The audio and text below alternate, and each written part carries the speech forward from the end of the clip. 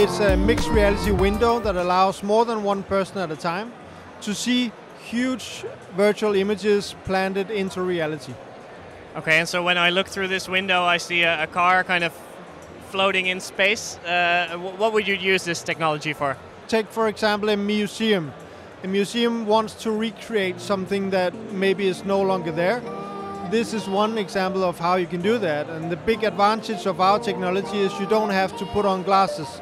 You don't have to wear any type of technology to experience a very magical 3D experience here.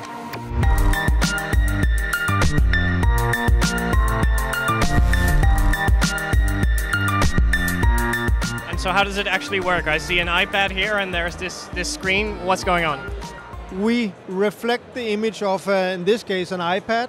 We enlarge the image and push it out into reality through a semi-transparent mirror.